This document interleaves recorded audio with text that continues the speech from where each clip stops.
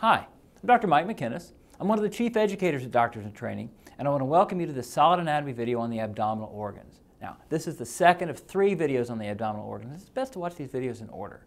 In this video, we're going to discuss the colon, the appendix, the liver and the biliary system, the pancreas, and the spleen. Now, I'll be back later for a clinical correlation for the end of session quiz, but for right now, I'm going to turn you over to our primary lecturer, Dr. John Phelan, to continue his discussion of the abdominal organs. The large intestine consists of the cecum, the appendix, the ascending colon, the transverse colon, the descending colon, the sigmoid colon, the rectum, and the anal canal. The ascending, transverse, descending, and sigmoid colon surround the jejunum and the ileum. The outer longitudinal layer of muscle of the gastrointestinal tract becomes thin at the proximal end of the large intestine, except for 3 longitudinal bands called the tinea coli that extend from the cecum to the distal end of the sigmoid colon. Discontinuities in this muscular layer allow segments of the colon to contract independently, assisting in mass movement of colonic contents. The tinea coli are shorter than the intestine, so the walls of the colon bulge out into saculations called haustra. The tinea coli merge into a continuous longitudinal muscle layer at the rectosigmoid junction. Thus, the rectum does not have tinea coli. Omental appendices, small peritoneal sacs filled with fat, hang from the colon along its length, but are absent from the rectum. They have no obvious function aside from the storage of fat. The cecum is the dilated area inferior to the ileocecal junction that lies in the right iliac fossa. The appendix is an extension from the cecum, modified by the Latin word vermiform, which describes its worm-like shape. The cecum is covered by peritoneum on all sides and is thus intraperitoneal, but it has no mesentery. Thus, it is not connected to the posterior abdominal wall and is freely movable. The appendix, however, does have a mesentery, which is called the mesoappendix. The approximate location of the base of the appendix may be estimated by determination of McBurney's point. The cecum is continuous superior to the ileocecal junction with the ascending colon, which is secondarily retroperitoneal. Lateral to the ascending and descending colon are the right and left paracolic gutters, vertical grooves in the posterior abdominal wall that allow passage of fluids such as blood and bile through the posterior aspect of the abdominopelvic cavity. The ascending colon is continuous with the transverse colon at the hepatic or right colic flexure.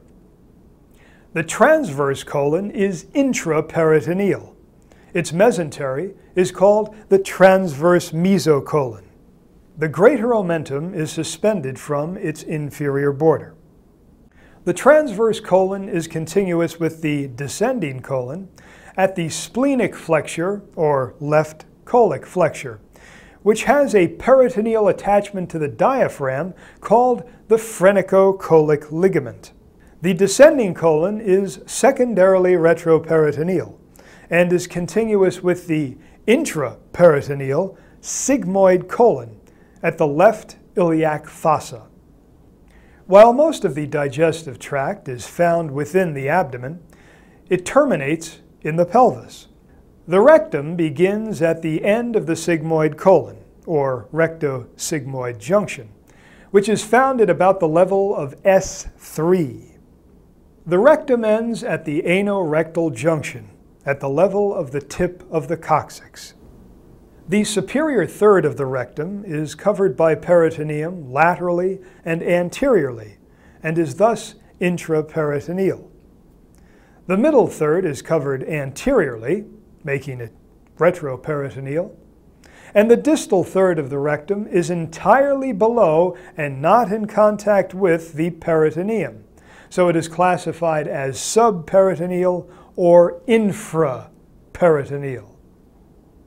The terminal part of the rectum, which is called the ampulla, is a dilated area for storage of feces. The rectum is continuous with the anal canal, which ends at the anus, the external opening of the alimentary canal. Detailed information on the rectum, the anal canal, and the process of defecation is provided in the Solid Anatomy lectures on the pelvis. The principal functions of the large intestine are the absorption of electrolytes and water from the indigestible remains of chyme, conversion of the remains to feces, and storage and elimination of the feces. The mucosa of the large intestine has no villi and thus appears smooth at the gross level. However, enterocytes, or absorptive cells, are abundant. Their function is to actively transport electrolytes out of the intestinal lumen. Water passively follows the electrolytes and is also absorbed. Goblet cells, which produce mucus that facilitates the passage of feces, are also abundant in the large intestine, especially distally. The liver, the gallbladder, and the pancreas bud off of the embryonic gut tube during development and are all intraperitoneal. All three organs are connected to the digestive tract via ducts. The liver occupies all of the right hypochondriac region, most of the epigastric region, and extends into the left hypochondriac region as well. It reaches as far superiorly into the thorax as the level of the fifth rib. Inferiorly, it does not project much beyond the costal margin, so the liver is almost entirely surrounded by the thoracic cage. The liver has a superior convex diaphragmatic surface and a flat inferior visceral surface. The peritoneum covers most of the diaphragmatic surface and, as mentioned previously, forms the falciform ligament that connects the liver to the anterior abdominal wall. The falciform ligament divides the liver into left and right anatomic lobes, as opposed to functional lobes, which are divided according to blood supply. The posterior portion of the liver that is in contact with the diaphragm is not covered by peritoneum and is called the bare area. The peritoneum at the anterior and posterior margins of the bare area is called the coronary ligament. The anterior and posterior parts of the coronary ligament meet laterally to form the left and right triangular ligaments. The visceral surface of the liver is covered by peritoneum except in the fossa for the gallbladder and at the porta hepatis, which will be described in a moment. Structures in contact with the visceral surface form a pair of sagittal lines connected by a transverse line, producing a letter H, which helps demarcate another pair of anatomic lobes.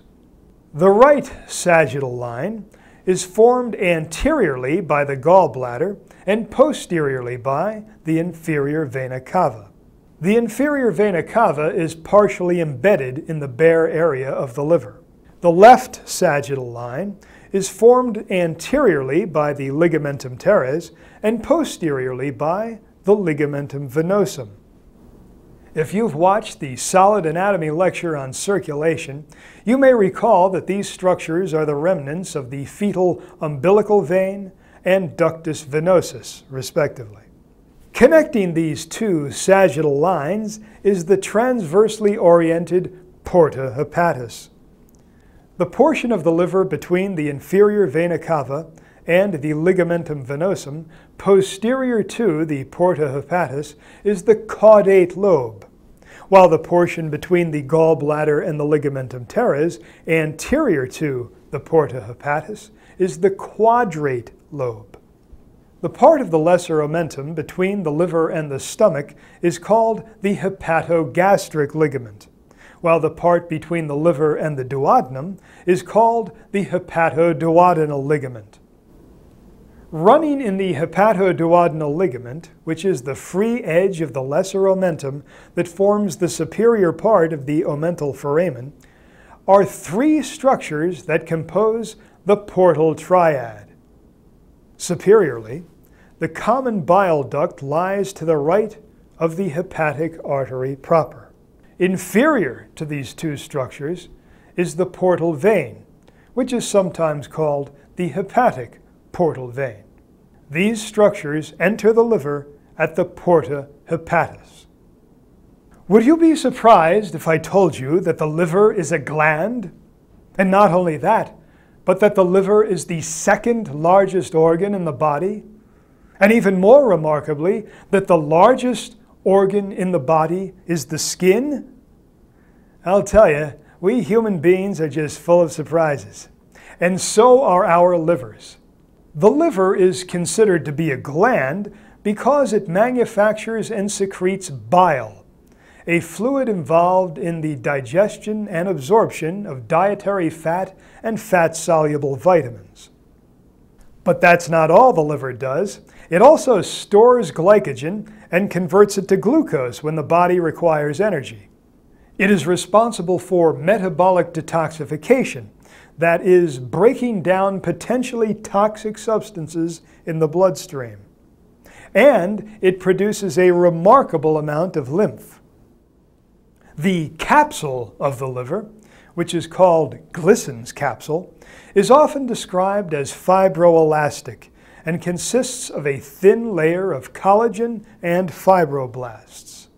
Extensions of the capsule dive into the liver, forming incomplete walls between the functional units of the liver, the hepatic lobules. The lobules, which are roughly hexagonal in cross-section, consist of rows of hepatocytes, sometimes referred to as hepatic cords, radially arranged around a central vein, which ultimately drains into a hepatic vein. At the corners of the lobules are hepatic triads, which consist of an interlobar bile duct, which carries bile to the hepatic ducts, a branch of the portal vein, which brings nutrient-rich, partially deoxygenated blood into the liver from the digestive tract, and a branch of one of the hepatic arteries, which carry oxygenated blood into the liver. The branches of the portal vein and the hepatic artery in the hepatic triad deliver blood to capillary-like structures called sinusoids that run between the hepatic cords and ultimately drain into the central vein. The walls of the sinusoids are fenestrated, that is, there are large pores in their endothelial linings. These pores, or fenestrations, lead to spaces between the hepatocytes and the sinusoids that are collectively referred to as the space of Dissy. Plasma from the blood in the sinusoids passes through the fenestrations to fill the space of Dissy. This plasma provides nutrients and oxygen to the hepatocytes, and the hepatocytes perform metabolic detoxification on the plasma. Most of this plasma returns to the sinusoids and is dumped into the central vein. But some collects in lymphatic vessels, ultimately representing a significant percentage of the body's lymph. The hepatic sinusoids also contain macrophages that trap bacteria and remove foreign substances from the blood, and natural killer cells that destroy malignant cells in the blood. Let's take a moment to review the flow of blood through the liver. Oxygenated blood enters the liver via hepatic arteries, while poorly oxygenated, nutrient-rich blood from the digestive tract enters the liver via the portal vein. Terminal branches of these vessels deliver this blood to the sinusoids. Some of the blood plasma is converted to lymph, while the remainder of the blood is cleaned by macrophages and natural killer cells in the sinusoids, and through metabolic detoxification by the hepatocytes. The cleaned blood enters the central veins of the hepatic lobules, which ultimately drain into one of 3 hepatic veins. The hepatic veins drain into the inferior vena cava, which returns the clean blood to the heart. Bile is important to the human body for 2 main reasons. One is that it prepares dietary fat for digestion by emulsifying it, meaning it breaks it down into smaller particles that may be digested by pancreatic enzymes. And 2, it is responsible for cholesterol homeostasis. Not only do hepatocytes convert cholesterol into bile, but excess cholesterol may be solubilized in the bile and excreted in the feces. The gallbladder is a hollow organ that is often described as pear-shaped. The gallbladder occupies a fossa on the visceral surface of the liver to the right of the ligamentum teres. In this fossa, the serosa of the gallbladder blends with Glissan's capsule of the liver, anchoring the gallbladder to the liver. Peritoneum covers the gallbladder except for the part in contact with the liver. The epithelium of the mucosal layer consists of simple columnar cells that have microvilli on their surface. Anteriorly, the gallbladder has a rounded, expanded end, or fundus, and progressively narrows posteriorly into a body, a neck, and an infundibulum that leads to the cystic duct. The cystic duct merges with the common hepatic duct to form the common bile duct, a component of the portal triad, which is not to be confused with the aforementioned hepatic triad or the porta hepatis. The cystic duct crosses the posterior side of the horizontal portion of the duodenum and descends along the posterior side of the head of the pancreas. There is a sphincter at the end of the common bile duct, the choledochal sphincter, that is involved in the control of the release of bile, which will be discussed in a moment. The liver and gallbladder work in concert with the pancreas to deliver bile and digestive enzymes to the duodenum.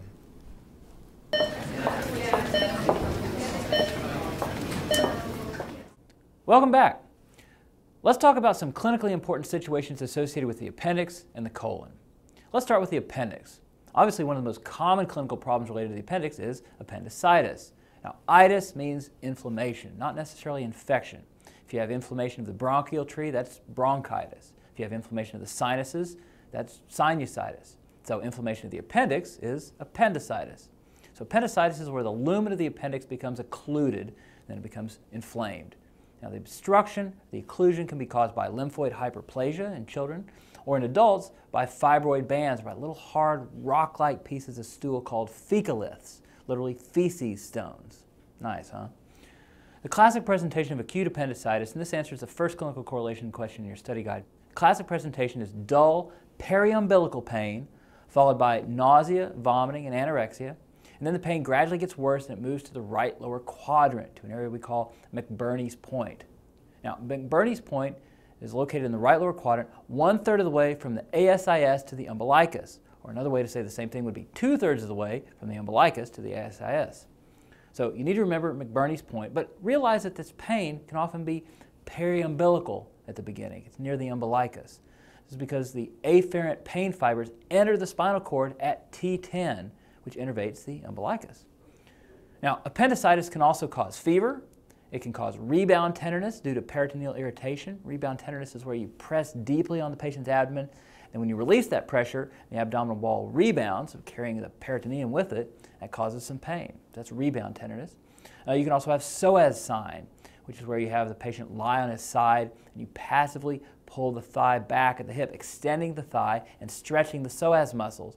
And if this causes some abdominal pain, that's called a positive psoas sign, because that right iliopsoas muscles are located just posterior to the appendix. Patients with appendicitis can also have something called Rovsing's sign, which is where you get right lower quadrant pain when you palpate the left lower quadrant. There's also the obturator sign, which is right lower quadrant pain on passive internal rotation of a flexed hip. So you have the patient supine, they're lying down on their back, you flex the hip to about 90 degrees, then you rotate the hip internally by pushing medially on the knee, pulling the ankle laterally. That's going to internally rotate the hip. And if that obturator test on the right side causes pain, that's called a positive obturator sign, and that could indicate appendicitis. And then if there's perforation of the appendix and subsequent peritonitis, there's going to be severe abdominal pain and abdominal distension with rebound tenderness and abdominal rigidity and guarding. And with perforation, they're classically going to have a very high fever, greater than 103 degrees Fahrenheit. There may also be hypotension or shock.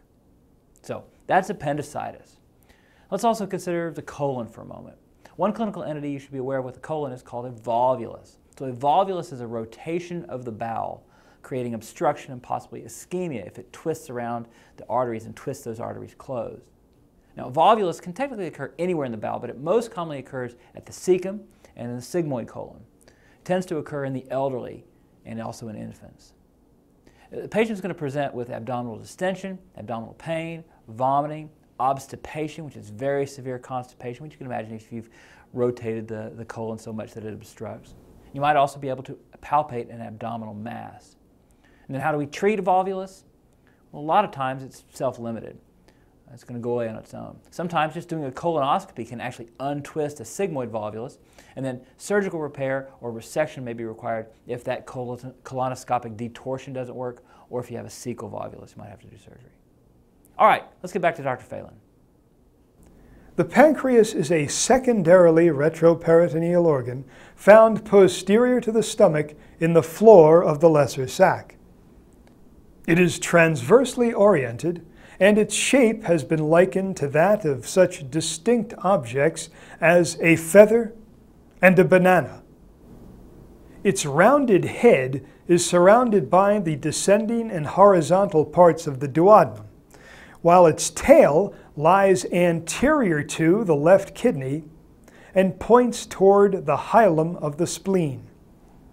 The neck of the pancreas is the portion that crosses anterior to the superior mesenteric vessels. An extension from the inferior aspect of the head, the uncinate process, projects superiorly and to the left between the aorta, which is posterior to it, and the superior mesenteric vessels, which are anterior to it.